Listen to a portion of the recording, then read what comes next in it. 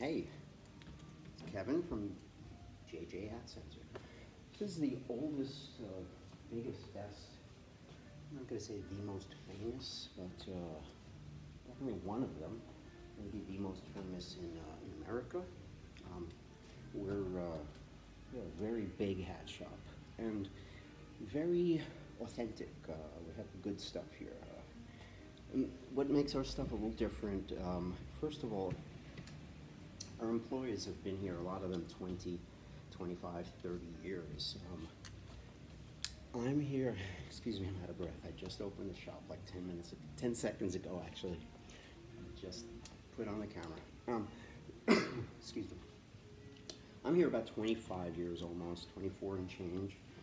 The owner is here way longer than me. She's in the business, I don't know, maybe another 5 years in this shop, at least another 5 years, in the business. And wow, and there's a couple of employees that are, there's Rod, who's here 5 years more than me. Jose is here almost as old as, so he's here almost as, I think 19 years or something. Everybody here is, we're here a long time and we know our stuff. And there are different guys here. You've got like, me, I'm like that kind of young rock guy or whatever. I'm actually not that young though.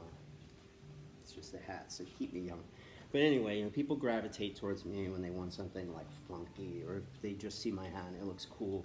Maybe they don't want like a businessman's hat or something, they say, oh, this guy's wearing something interesting. Let me ask him, he seems to know his stuff, But then there's the guy with the 1920s vintage two-tone shoes on and suspenders and bow tie. We've got that guy,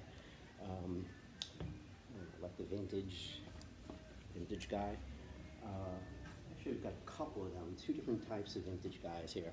We've got the GQ guys, the ones that are just like, really cool and they just dress with nice suits. We've got the sort of slightly hip-hop GQ guys who kind of throw in a little bit more of a modern edginess. I'm going to say the younger guys, they have a little bit of the hip-hop influence or, slightly urban vibe. And the older guys like me, we're just too square for that, I guess, we have other influences, I guess. But everybody here has their, their part. And, when a man comes in, he's got different guys that know their stuff. There's a guy here who knows his vintage hats. And I don't know all that much about vintage hats. I know my hats, I'm here for a long time, but, vintage is not my specialty. We've got him. We've got a Western guy. We've got, everybody. And another thing I think that makes us very special, JJ Hat Center does a lot of custom work. For instance, like the Stetson whippet you might see everywhere. But we might tell Stetson we want to do some special colors, like, how about if we do cognac with a green bound edge, Or how about, let's try some, I don't know, something different. Can you make it for us in white? Well, since it's close to white as we can get, great. How about if we make the binding gray and this black? Cool, they'll make it up for us. So if you order enough stuff, companies that are not really custom will make custom versions of hats for us. I don't know, another example like this Stetson. I believe when this hat came out, it might have come out pre-shaped, not open crown like this, in one color. I could be wrong, something like that. So, we ordered it in 3 colors, open crown, extra wide binding on it. It's like a really vintage, high crown, Humphrey Bogart kind of thing. So, there's stuff here that is way more authentic because it's not just the guys at the head of Stetson or Bailey or Borsellino or Dobbs or Knox or Kugro, these hat companies, not those guys who are designing our stuff always. I'd say more times, maybe like 8 times out of 10, we're doing our stuff custom here. Now there are certain hats that are classics, like the gray whippet, Stetson Temple, comes in these classic colors. But then there are other things that we actually design from the ground up. We say, okay, well look, this was a very famous hat. It was selling for $400, $300, $200, whatever. and it's out of print now. Nobody can get it. So we want to kind of redo that hat, but we want to make some changes. So this hat right here, let's say, here's a custom hat. This hat doesn't really exist. If anybody else wants to order it, it's a hat called the Valencia that we created for a very long time. There's a model called the Como that we just can't get anymore.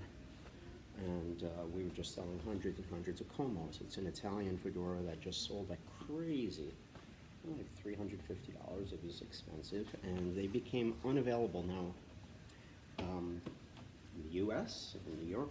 So we created some custom hats, a little bit in that shape.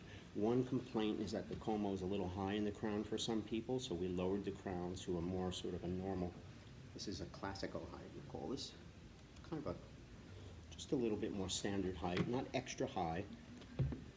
A lot of people like extra high because you can always just lower it, but this is a nice low crown. It's got the raw edge with a whip stitch. The whip stitch is like a little stitching on the edge there. It makes the edge of the brim look really sharp, very thin and sharp. The Como had that on it. So we did that. We made it a little bit snappier in the brim. A little more snap. We kept it really soft, almost unstiffened in the crown. Super soft leather, like really buttery, light soft leather. And we said, let's make this in 3 qualities. This is 100% beaver, this one. It's actually, it's like 98 or 95% beaver with a touch of mink. Touch of mink is like an old classic thing. A lot of people would put a touch of mink in beaver hats. It gives it a bit of a shine. It's a sort of like an oiliness to mink, which also repels water. Gives it a shine and kind of a, I don't know how you describe it, almost an oily feeling that makes water sort of like, it's very subtle. It doesn't feel wet. It's almost like those tissues with lotion. It's like, it's kind of slightly more slippery, but it's not really wet. It's like that. So it's kind of like a very moist, what's the word? Undry or something? It feels very soft. It's just a beautiful, beautiful felt. Touch of mink. We call this beaver. So it's basically all beaver. So, you know, that's a crazy upgrade. And then, you know, we made it in this color cognac, which like nobody has. We have a kind of a white color in it too, an off-white, bone, and then like another 7, 8 colors. We do the same hat in a shorter brim. We do it in a 3-inch brim called the San Sebastian. We have a smaller brim called a Cordoba, and they're all basically versions of this custom hat. And we control the quality. We have a $275 version, a $300 version, and for people who want the all beaver, you know, this over $500 version. But the point is that custom hats, hats that are designed by people who are in the business, people who see what's hot and what's requested, what the kids want, what the young men want, what the young girls want. We see that, and we're in touch with what people want. And sometimes we set trends here, you know, it happens also. But we're very responsive to that, and we'll come out with the hats that are appropriate to meet these needs. For instance, flat brims became very, very trendy, and big brims. So here's a flat hat. Now these are just starting to hit mainstream now. You're seeing them on like Amazon, you know, like cheap Chinese ones, really crappy ones and stuff, but this is a great quality one, you know. This is like a real Stetson.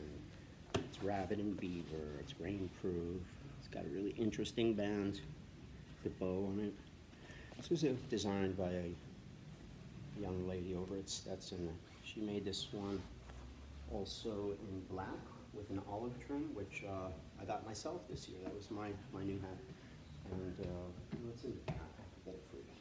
But anyway, this is called the Tri-City. This is like a brand new hat. I don't even think it's on the internet anywhere or anything. Customers told me, oh, I didn't even see it on the internet. It's not even on Stetson's site or anything. Maybe not. I'm not sure. But it's on our site, and we had it first. You know, we wanted it. We needed it. We got it quickly. because people were asking for flat brims. And what we were doing was making them custom. They were like, you know, $400 or $500 a pop to make a really good custom hat like this to a person's specs. And like a 2-3 week wait at least. So, you know, people don't always want to do that. So we brought the price down by having a good company make a hat that we needed. Just so happened that the girl at Stetson created this. We didn't really come up with this idea, but we worked very closely with people at the hat companies, and we worked together. A lot of times you'll see things here that just don't really exist anywhere else because of that reason. Not only do we create the styles, we have the means to make them turn into real hats quickly. You know, you don't have to say, well, it'll be here next year. You know, sometimes we could just get something that pretty quickly, you know. Things could be custom ordered, could be custom made. Let's get back to custom hats now. Now, there are different types of custom. There's custom, like I said, where we create the specs, like this Valencia. This is a hat that's JJ Hat Center line. So it's basically custom, but we ordered, you know, a few dozen of these to last this fall, winter season. Then there's full custom, where you come in and you say, okay guys, I want to make that Valencia, but I want it in purple, I want it fuzzy, I want it furry. I want it purple, furry, I want rhinestones around it so it looks like diamonds. I want 3 rows of rhinestones so it looks like the whole thing is iced out. And I also want the edge to be lime green ribbon, really bright, like fluorescent. And when you turn out the lights, I want it to glow in the dark and say my name on the side in invisible ink. I also want this fuzzy hat to have no leather on the inside. I want it to have just a ribbon so it could be soft enough for me to fold up and stick in my pocket. And I want the brim to be this big. You know, you could do things like that. Now, if your request is pretty, I don't know, normal, what's the word? If it's a standard request, let's say you wanted this hat, but you wanted it in brown. We're gonna have it, you know, we're gonna have black, brown, gray, cognac, navy, charcoal, you know, things like that. But, you know, colors are weird in the hat industry. You would think there's a lot more colors, but the basic hat, like let's say this model from Dobbs or Stetson or whoever, they're going to usually come in colors like gray, brown, and black, those 3. Sometimes, if you're lucky, there'll be some alternate colors like beige or navy blue. Navy is more rare. You would think it's popular, it's not. Beige is harder to find, but you find them. Navy blue, kind of super light grays that are almost white. Very white is almost impossible. It's like almost white. These again are custom colors. You don't see them. Sage green, that's a good like secondary color. Charcoal gray. Okay, you'd think that'd be super popular, like the charcoal gray businessman. No. Gray, black, and brown are the 3 standards. Sometimes a hat comes in only those 3. It's going to come in 4 colors. They're going to add tan, maybe navy, maybe charcoal, maybe sage, one of those 4, but not all. You know, if it comes in 5 colors, that's what I'm saying. So if you ask for a color like cognac, white, I don't know, burgundy, you think it's a really like not a hard thing to get, like a green hat like this, or royal blue or burgundy. It's hard. Men's hats companies don't make these things. There are like, I don't know, a couple of them. There are a few. There's one in the Czech Republic that makes some wild colors, but then the companies make them, but people like us don't stock them. It's up to us to order like 2 dozen of those yellow hats you want so that we can order enough to, you know, to get them in here. A lot of times if you want to order one bright yellow hat, there's no way to do it, or there's a special order fee. You know, they charge you an extra 25 bucks or something like that. But most companies, they're not doing it.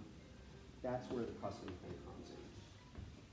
Colors are tough.